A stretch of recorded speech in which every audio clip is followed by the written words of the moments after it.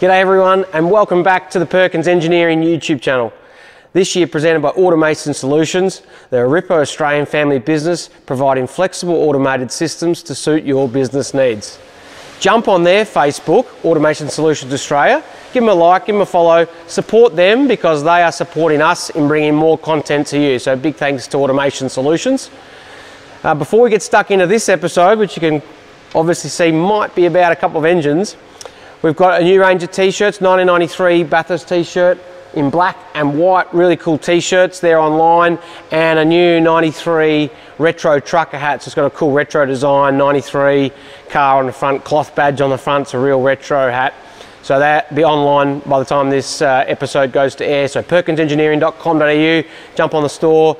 We appreciate the support that everyone gives us. So without further ado, it's time to get stuck into this episode. Without a doubt, one thing I get asked the most about is the Perkins slide manifold on the Holden engine, which was famous for winning Bathurst in 1993. So we decided to do a complete episode on that. I've got a twin throttle Holden engine next to me here. I've got a slide manifold engine here. We're going to go and find LP and we're going to ask him all the questions we can about the slide manifold. We might even have one over on the bench over there that we'll be able to pull apart and have a look at. So we've managed to find LP scratching around the workshop, and a big talking point is the Holden engines. Dad, tell us about the first one to your right, the twin throttle engine. Yeah, this was the engine that came out in the first Walkinshaws when Holden had a substantial design change in their engine. They put new cylinder heads on which were equal port spacing on the inlets and had twin throttle bodies, and this was for Group A racing, and this was a simple, the most inexpensive way to get a race sort of horsepower out of one of these engines, and so that's what this was all about way back then. And I'll lift the lid off, and that's, you can see the trumpets and everything there, but for 100% racing, it did have limitations with the twin throttle bodies.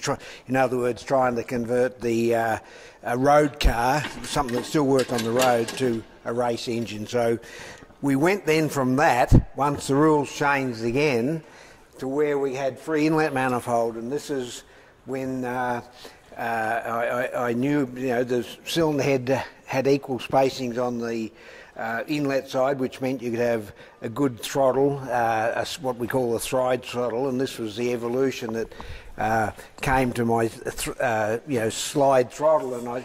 And Jack's got one here prepared up.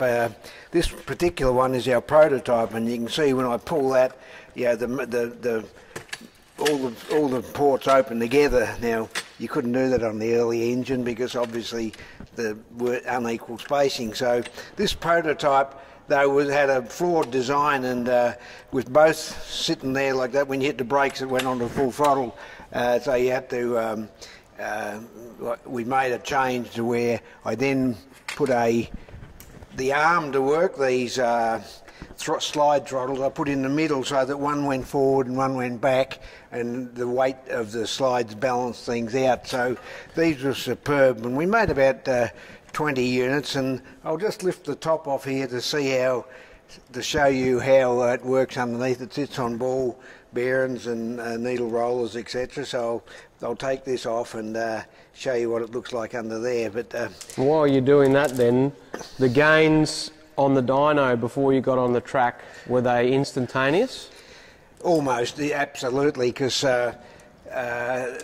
you know, we had a much better inlet manifold. You know, in other words, the air getting into the engine was unrestricted, and it was then also the rules allowed us to add metal to the original castings, which Holden did for me, and I made special heads, lifted the port up nearly 20 mil, did a real good job on what we could do on the inlet manifold, because I didn't have to worry about a road car application, which is what the original Group A was all about. So it was an uncompromising design. But I had experience with these throttle slides from my Formula 3 days in Europe with my four-cylinder engines there, and it was just the right way to go. And I had a good draftsman, Paul Karuki, and he drew these up, and yeah, it was quite a job to fit the, as you can see, fit the trumpets in left to right and so on. So that was a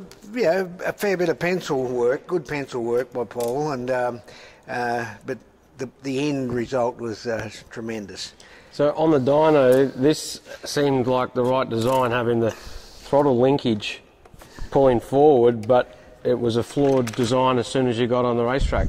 Yes, well, for some reason I overlooked the weight of the throttle slides, and they're steel throttle slides, whereas if I had a better budget I would have made them out of some composite material, but I used steel, spring steel, and that sits there, and then this is the throttle slide made out of 2.5mm thick steel. You can see the ball races there that it sits on balls and so on. Just you can see it like that. So it moves very light, but it is in itself quite heavy. So that, you know, that was, once we established the attachment in the middle of the slide, matched to its mate in the middle and forward and back, it balanced out. So it was superb. So I'll just lift this off carefully. Probably balls might go everywhere. Nope. There we are. That's the slide plate. You can see the thrust was carried on those rollers and balls, all 6mm, and that gave about a 2 thou gap to here, and then there's the thrust and so on. But none of this ever caused problems once we got this design up and running like this. So it was a real game changer for us. We could then use the injection system we used. We used Autronic, and you could match each cylinder perfectly to the induction air and so on. You could measure the air-fuel ratio out of each cylinder, which we did all the time, and we had a significant power advantage when we first started with this. So can you use the slide throttle manifold on the normal twin throttle heads, or will that not work? Well, you could, but there's a mismatch when that matches up to the cylinder head.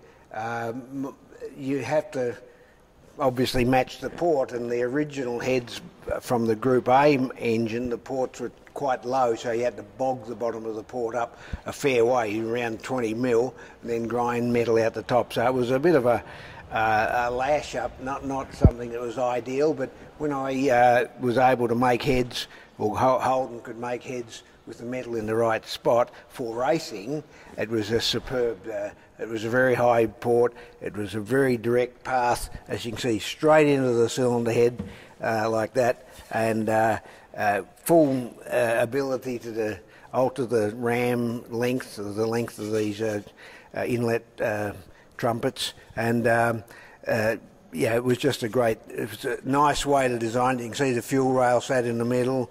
It was all nice and simple, and this is the one going forward, one going back design I talked about. So we never ever had a problem with this. We never ever had them stick or anything like that. But this is the normal design of a full-blown race engine right across the world. And there's a machining pattern that needs to be done to the mounting. So the mounting holes for the cylinder heads are here, and here. Yes. And then the cylinder head needs to be modified to cop those mounting screws. Yes, you've got to obviously bolt this onto the. I won't lift this one up because the balls will fall out, but I'll lift this one up. This bolts then straight onto the side, if you like, of a cylinder head like that. So yes, there's unique mounting bolts in the cast iron, and then you ported it once it's, tidy up the ports once it was all together. And on the production ones, you can see the aluminium screw caps over those holes.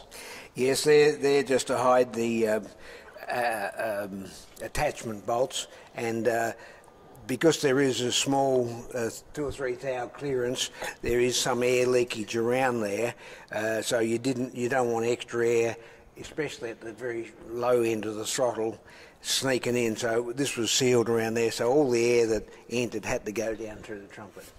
And then this engine was superseded by the 18-degree Chev, but you couldn't run the slide manifold on that particular engine. Yes, the Chev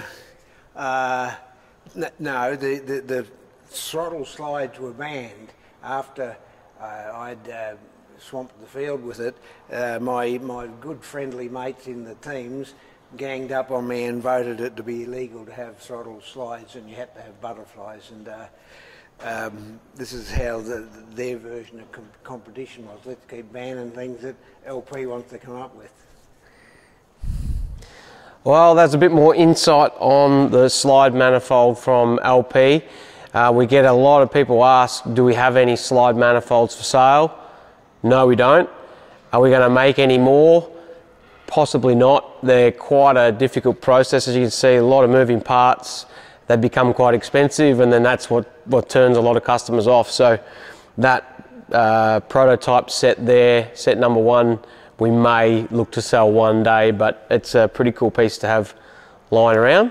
When we made this video, this actual twin throttle body engine, we decided to put it on the market. So this engine's currently for sale. If anyone's interested, inquire within.